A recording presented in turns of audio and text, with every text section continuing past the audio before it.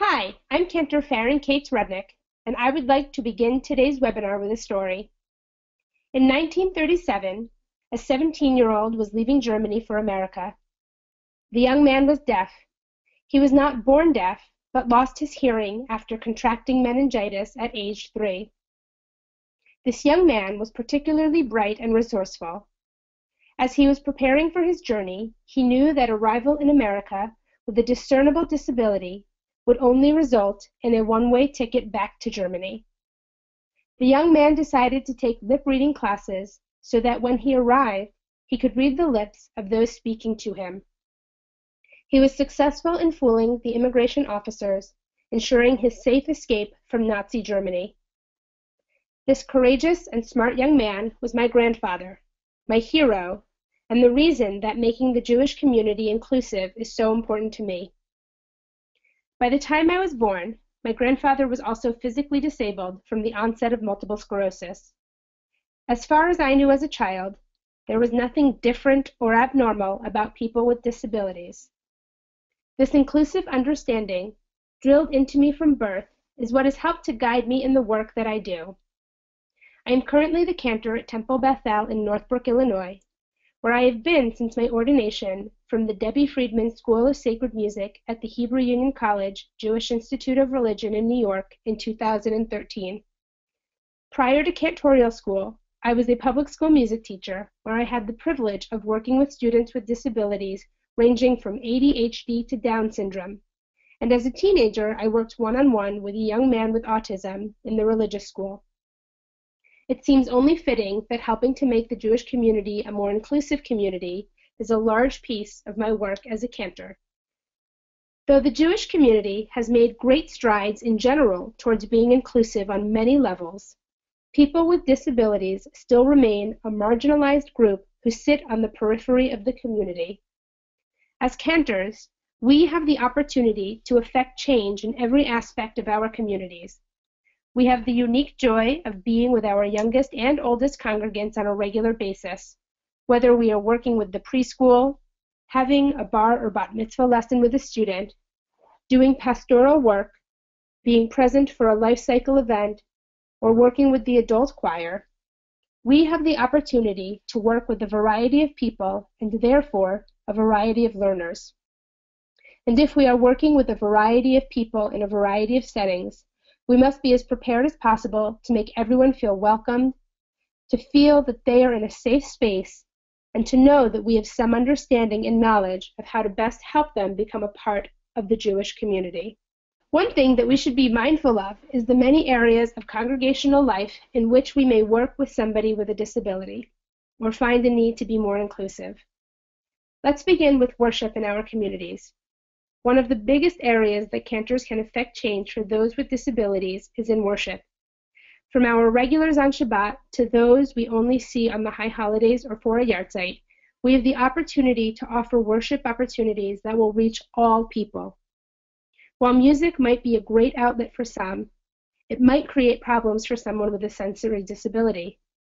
Consider a different room format or a different sound system option to combat the effects loud singing and loud instruments may have on someone with a sensory disability. You should also consider a different room setup for those in your community with hearing disabilities. Create a space where the line of sight is always towards you and the sign language interpreter or visual aids. Provide accessible seating. Provide readers. Create your own siddur. Position ushers at each entrance for members and guests with physical disabilities. Offer varying musical moments, some with louder instruments, others with quiet, meditative music, for those who respond to one or the other. If you are offering a worship opportunity specifically for families with special needs, create a social story ahead of time and send it out to the families who are planning to attend so they all feel comfortable walking into the synagogue. Use musical instruments, dance, make the experience one of full body. Create a flow chart of the service, keep healthy snacks in the back of the room, provide earplugs, provide fidget toys, and provide a quiet room with activities for those who may need a break. Most importantly, provide a positive worship experience for all those in your community. Another area of congregational life where Cantors can have a huge influence with including people with disabilities, is bar and bat mitzvah preparations. It's easy to think only in terms of the student, but what about a family member with an aliyah who may have a disability? Or what about the guest who may have a hearing disability or a need for large print or braille siddur? And then, of course, there is the training of the bar bat mitzvah student, him or herself. There are many ways that we can prepare for working with our students and their families. The first and most important is to ask questions. Before the bar bat mitzvah, ask the family if someone will need the lift up to the bima, or if somebody will need wheelchair space or the hearing loop turned on. Asking the questions will not only make the family feel welcome and that their synagogue community truly cares about their needs, it will let their guests know that they are welcome in your community at any time. And if you're asking questions about guests, why not ask questions about your student? Before you start working with your student or the assigned tutor begins, ask the parents to fill out a form that best describes the type of learner that their child is. Ask about he or she learns best and if there is anything in particular that you or the tutor should know before starting to work with their child. Consider alternative options for the child who may not be verbal, but may be able to use technology or art skills to depict his or her Torah portion. Or perhaps use another room in the building for a child with severe anxiety or another disability that may make your sanctuary not the best option. I have found the following phrase to be very reassuring to parents and children as they prepare for their bar or bat mitzvah. No one child is the same. No one person is the same type of learner. So no two bar or bat mitzvahs look the same. We do not try to fit our students into a box, but rather adapt the service and requirements to fit each individual student and his or her needs. This is only the beginning. You may find that your students or members of their family need more individualized accommodations, and for those, treat each as a valued member of your community and do what you can to make sure that the bar or bat mitzvah experience is a positive experience from start to finish. Beyond our responsibilities with B'nai Mitzvah students and their families, Cantors work with a variety of other learners within the community. It may be easier to identify disabilities with our younger learners. For example, those younger students in our preschools or in our junior choirs. We may notice the student who can't stand still during choir rehearsal, or the student who just can't stop him or herself from talking during the weekly Shabbat celebration in the preschool, or the student who has trouble communicating and articulating his or her thoughts. And what about the young members of the community who appear to be a disruption during services? With our youngest community members, we have an opportunity to make their experience better by noticing the differences and responding appropriately. We know that for a variety of reasons, some parents are reluctant to open up about the needs of their children. However, even without knowing all the details, Cantors can be a first line of defense and response. Judaism is incredibly multisensory, and we can use that to focus and work with our younger learners with different learning abilities. For the preschool student who can't seem to stop talking, set boundaries.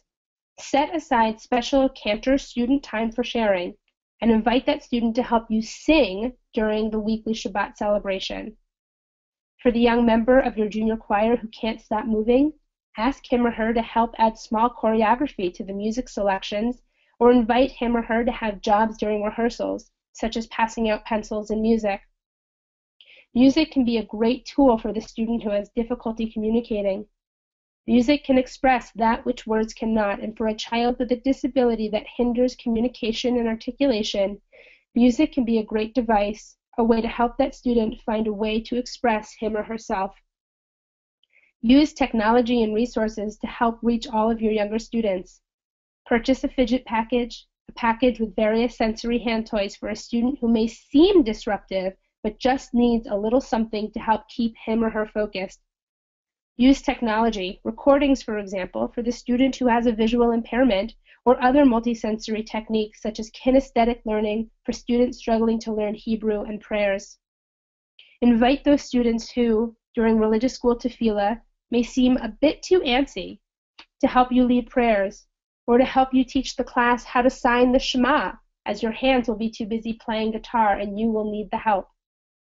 We can reach our youngest community members with and without disabilities by being creative and understanding that a disability is not a hindrance, but an opportunity to learn and better work with our students.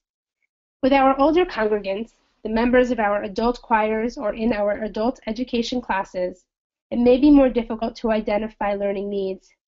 This is an area where we need to be hyper-aware and sensitive of the variety of needs of the people we encounter. Some of our adult learners have social disabilities, some have anxiety disorders, some suffer from mental illness, while some may have physical disabilities. With the right attitude, we can make each person feel as if he or she has a place within the community. If someone in your adult choir has a physical disability, consider having the choir sing off the bima as opposed to creating a challenge and thus a barrier with a raised bima. Invite the choir members with anxiety to sing duets as a way to help him or her better deal with his or her anxiety, and also show them the support of the community. If you are aware of an adult learner who has a visual impairment, consider a different room setup, larger print documents, or providing listening tools, such as recordings of the class material or music. And most importantly, ask how you can better help the person. Some prefer to not have their disability highlighted by accommodations, but others in your community will be touched by your asking and will be honest about their needs and how they would like to become a more active member of the community. One of the adult groups in our communities that may often get looked over is our young adults with disabilities who may be in need of employment. A synagogue is a great environment for a young adult with a disability to get job experience. The reality is that people with disabilities, once given the opportunity, are prone to being more loyal employees. In a visit to my synagogue, Congresswoman Tammy Duckworth called attention to the fact that the majority of people with disabilities who are employed are less likely to take sick days and less likely to leave for other opportunities. This group of people is, in fact, better employees than most. What can we do in our synagogues to help this particularly isolated group of people? Take a walk around your building, both inside and out, and make a list of the small things that you can use help with. For example, does your community have a garden? There are many young men and women with disabilities who have an interest in gardening and the skills to help keep up with a community garden. It would be very easy to employ someone for a few hours each week to take care of that garden. What about the bulletin boards in your religious school that could use some sprucing? Or the closets that never seem to get organized past the first week of school? Do you need your music digitized? And what about Shabbat set up with the extra tables and chairs for the dinner and oneg, or the food and coffee preparations for the weekly Torah study class or board meetings? What about inviting someone to come in during the winter to help make sure the floors stay dry and safe when snow gets dragged into the building? These are all small but important tasks in a synagogue that can provide opportunities to a young adult with a disability and will help that person to feel needed and useful, and will also provide a spiritual home for that person and his or her family. Making your community more inclusive begins with one very important element: education. As Cantors, we have the power to write bulletin articles, bring in great speakers and scholars, preach from the bima, and to lead by example.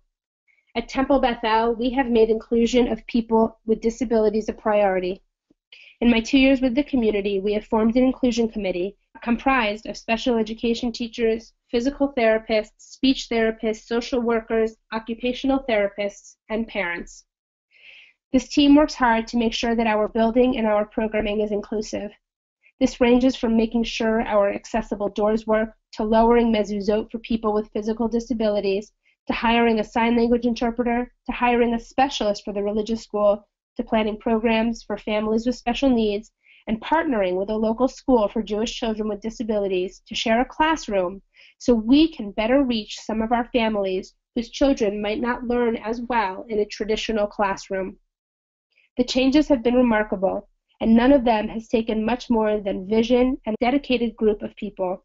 Because we work with such a wide range of people in our communities, we should also do our best to educate ourselves by using resources online and within the community, going to classes and speaking with those who are affected by a disability.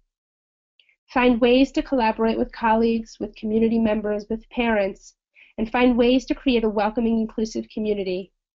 You don't have to be born with a disability to be affected by disabilities.